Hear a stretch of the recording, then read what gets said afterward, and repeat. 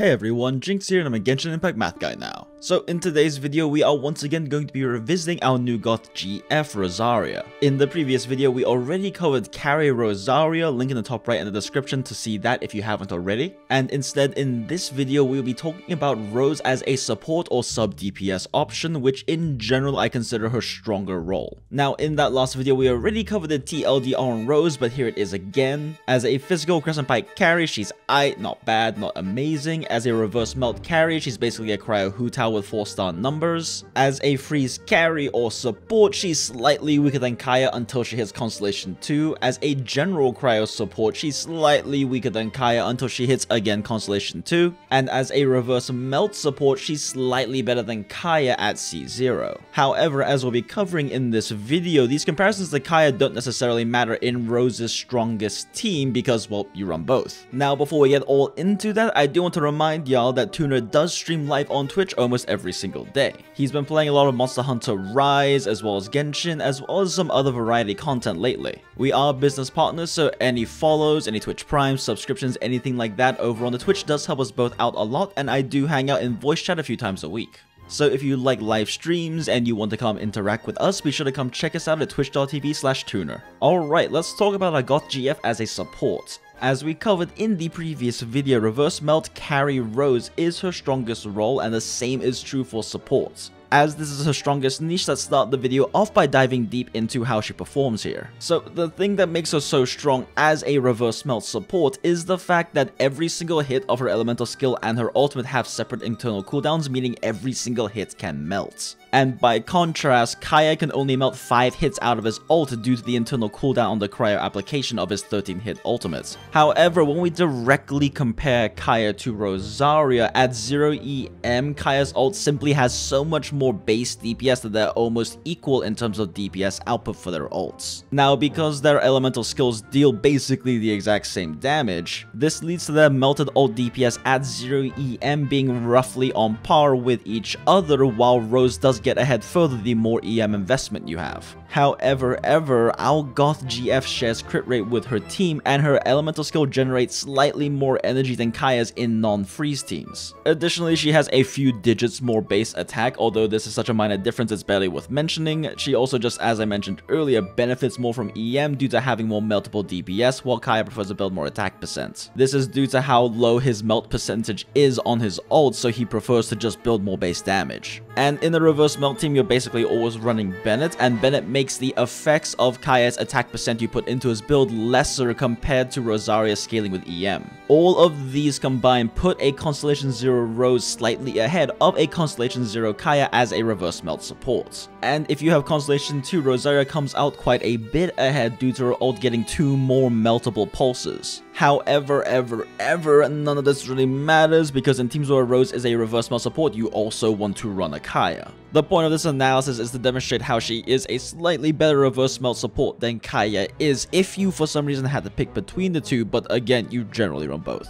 Speaking of teams, there's pretty much 2 teams that Rose fits in well as a reverse melt support. There's the new best reverse melt swap team, and then the classic reverse melt Klee team. So let's take a look at this swap team first that I have been calling Roseverse Melt. This team is basically the same as Rose's reverse melt carry team, aka the Circles team, except for we sub out Chongyun with Kaeya. This means we lose the meltable charge attacks that Rose gets in exchange for running a Kaeya that can reverse melt and just deal a good amount of swap DPS with his elemental skill spam. The core enabling theory is the same as in the Circles team. Xiangling provides Pyro Aura with her Guaba and Pyronado, and you use that to melt Kaeya and Rose's DPS. And whenever Xiangling's abilities are not active, you can apply strong Pyro Auras with either Bennett's ult or his elemental skill spam, as well as him funding Xiangling. In the Circles comp, you gap fill between cooldowns between your team's abilities with reverse melt charge attacks. In this comp, you instead gap fill with Rosaria, Kaeya, and Bennett's elemental skill spams. Remember that Bennett's elemental skill applies a strong Pyro Aura, so he's good for around 3 melts. This means you can melt both hits of Rosaria's elemental skill and then also Kaeya's elemental skill off of one Benny elemental skill hit. However, be sure to always start with Rosaria's elemental skill, then Kaeya's elemental skill if you want to melt all 3 hits. Kaeya's elemental skill applies a strong Cryo Aura, so it burns too much of the remaining Pyro gauge if you start with it, so you won't end up melting Rosaria's second hit.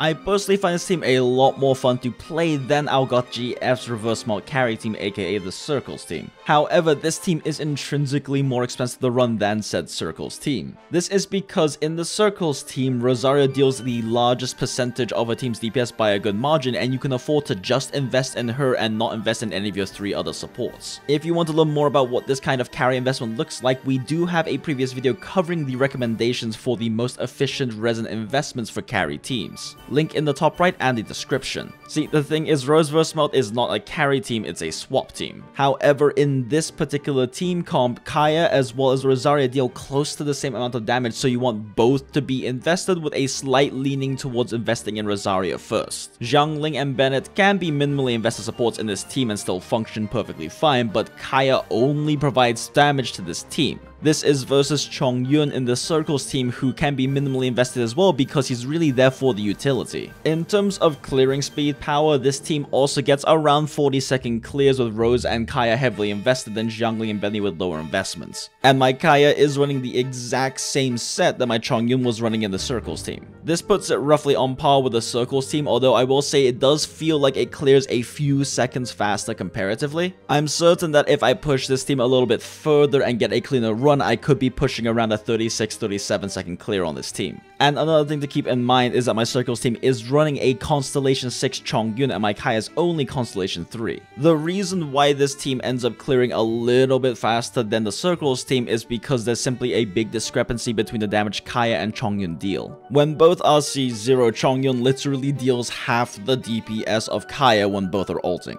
This means even when you reverse melt all of Chongyun's ult, he's only getting a 1.5 times multiplier on that, so he's still not matching Kaeya's DPS at base. In fact, even when Chongyun is Constellation 6 and gets an additional hit on his ults, his melted DPS is still not better than a C0 Kaeya's ult, melting only 5 out of 13 hits. This means in terms of pure swap rotations, Chongyun just can't ever compete with the damage Kaeya puts out. However, this is not the whole story because Chongyun also provides a lot of utility. For example, Chongyun allows Rose to be able to do melted charge attacks, which are a nice DPS increase for the team. This means Kaeya isn't just competing against Chongyun's DPS, he's competing against Chongyun's DPS plus whatever extra DPS Rose gets from those charge attack spams. If we do a fairly basic motion value comparison on this, then we can see that if Chongyun is below Constellation 3, you need a little over 3 melted charge attacks from Rose to match the DPS Kaeya would otherwise be bringing. However, if we have a Constellation 6 Chongyun and a C0 Kaeya, then you only need about 2 charge attacks from Rose melting in order for you to match the DPS. Again though, these are very bare bones calculations that don't account for things like Chong C2 as well as build discrepancies, etc. So take these as rough estimates, but the point is that if you are able to fit in some charge attacks on Rose that are melting, you can compete with and even beat the DPS that the Rose vs Melt team can with a Kaeya on it. Now, because my Chongyun is C6, if I only need to have about 2 charge attacks from Rose to match the DPS of my Kaeya team, why is my Kaeya team performing better? This is because in the current 12-3 where I'm testing these teams, you have to dodge so much stuff, you don't really get the space to do that many charge attack spams on your Rosaria. By contrast, the Kaeya team is a swap team, so as long as you're popping all of your stuff off of cooldown, you're just filling the gap with normal attacking with whoever's on the field, and you don't lose that much damage having to dodge. This means in content where you have to dodge a lot of attacks, swap teams tend to do a bit better than they would otherwise. Regardless, these are both very strong teams, run whichever one you prefer. I personally like this one better because I enjoy playing swap teams and I find it very fun. However, it is more expensive to invest in because both Rose and Kaeya need to have damage on this team. Now, the other option for Rose vs Melt is to run Klee instead of Xiangling, with Klee acting as more of a traditional carry role.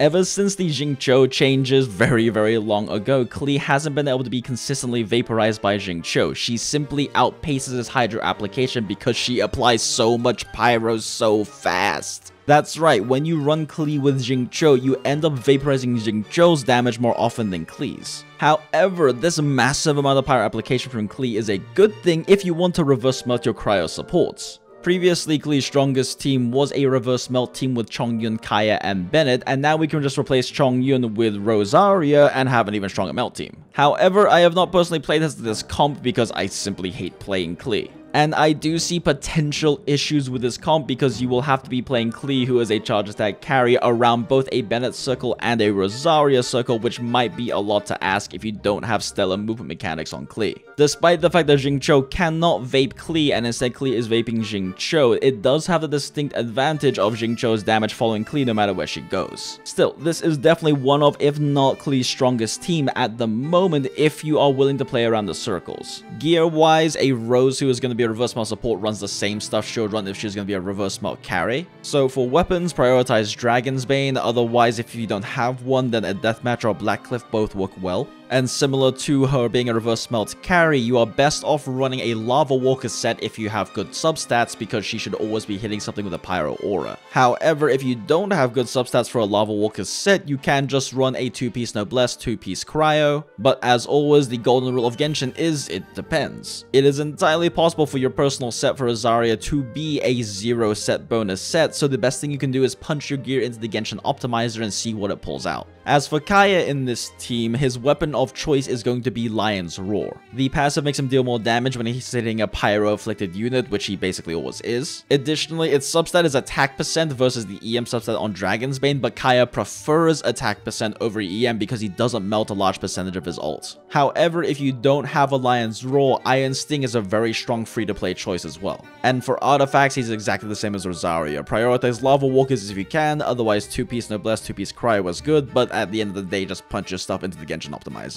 Alright, now that we've covered Rose's strongest support roles as a reverse melt support, let's take a look at how she stacks up in other Cryo support roles. First off, let's just take a look at how she looks as a general Cryo support for something like an Amp Hu Tao team or a Razor physical team. Overall, the answer is she's a worse Kaeya until she hits Constellation 2. Rose's E basically does the same damage as Kaeya's, and Kaeya's ult deals 29% more DPS than Rose's does until she's Cons 2, at which point they're basically on par. Kaeya's ult also follows you around, which can make it easier to play around than Rose's static circle on her ults. However, Kaeya's ult has much worse AoE as it does require enemies to be clustered together in order for it to splash damage. However, Rose's ult does last 2 seconds longer than Kaeya's and applies more Cryo overall compared to his. Rose gets 6 to 7 instances of Cryo over the course of 10 seconds versus Kaeya's ult giving him 5 over 8 seconds, but it's honestly a minor enough difference. Overall, their Cryo application ability is about on par. Rose has a little bit more window for it, but it is a slower application overall. However, Rose does share a crit with her team, which is very valuable as a support, although not likely to make up the 29% damage difference between her and Kaeya's ult at Con 0. Crit sharing is the kind of thing that's very hard to quantify without full team DPS calculations, which have not been done yet. Another advantage Rose has is that she does generate more energy than Kaeya in a non-freeze team.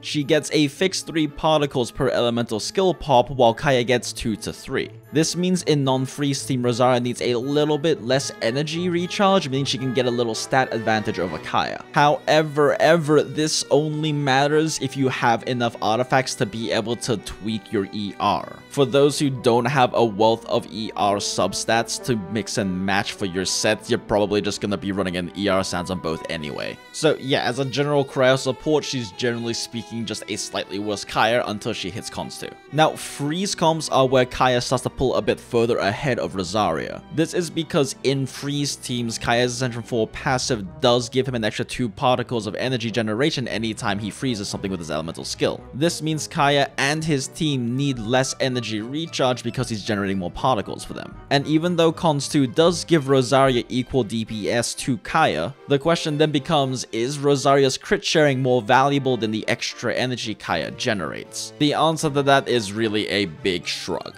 If you have the ability to tweak your ER to get more stats out of the fact that Kaeya is generating more energy, then you can definitely get a lot more stats than Rosaria can share with her crit sharing. Although this does depend a lot on how invested your Rosaria is and how close you get to a very high crit rate. However, you might not necessarily have the artifacts necessary to be able to tweak ER like that. Another important thing to note while on the topic of energy is that yes, Rose's C4 does generate extra energy for her, but it's only for her. Her teammates do not get that energy. Overall, I would consider a C2 Rose about on par with a C0 Kaeya for a free support. It just depends which utility you value more. Rose's ult at C2 gives you a larger freeze window, however, Kaeya's elemental skill is a strong Cryo application, so it freezes for longer than Rosaria's does. specifically for Ganyu freeze teams, it is nice you don't have to run shot Ganyu if you run Rose because her ult is a static circle, but you generally will play shot Ganyu anyway so that Jingcho's orbital swords can give you AoE Hydra application for freezing. Rose gives you crit sharing, but Kaeya generates significantly more energy than she does. So yeah, it just depends on which you value more, but it is markedly true that Kaeya is more designed for freeze teams while Rosaria is more designed for reverse melt teams. At the end of the day, use whichever one you want because they're so close. But yeah, reverse melt Rose very good. Otherwise, Rose is basically a slightly worse Kaeya until she hits Constellation 2, unless you really value her crit sharing over Kaeya's higher base DPS, which is definitely an argument in her favor, but that's really up to you which you prefer. As a 4-star unit, she's not making any huge waves, but she's also not a weak unit. Kaeya is actually one of the strongest 4-star units in the game. He is criminally underrated, so Rose basically being on par with him is not a bad thing. Alright, that's all we have to talk about on our Goth GF. Thank you for watching the video as always. If you enjoyed the video, be sure to like the video, let us know what you liked about it in the comment below, and share it with any of your friends who might have or are considering pulling for Rosaria. And again, don't forget Tuna does stream live on Twitch almost every single day. It's a great place to come get a daily dose of interaction with us. Don't forget we do also have our Twitters. The @JinxMathlos is my personal account where I post what I'm working on or just general personal updates. And the @JinxTuner account is the company account run by Tuner for things like official channel updates for either the Twitch or YouTube channel or professional business inquiries. Don't forget we also have our Discord server, the Mathlos Nest. Great group of people there all playing games together, learning together, and a good place to hang out. And of course, none of this would be possible without the generosity of our patrons. I say this every single video, and y'all know I'm gonna keep on saying it every single video. Y'all the best. Alright, be sure to check the description to links to various things from the video as always, and of course be sure to subscribe, hit the notification bell, and that way YouTube will let you know as soon as our new videos come out. As for the next video, I am working on getting a Child revisit video covering all of the things we have learned about Child since his initial release. He is a very complicated character.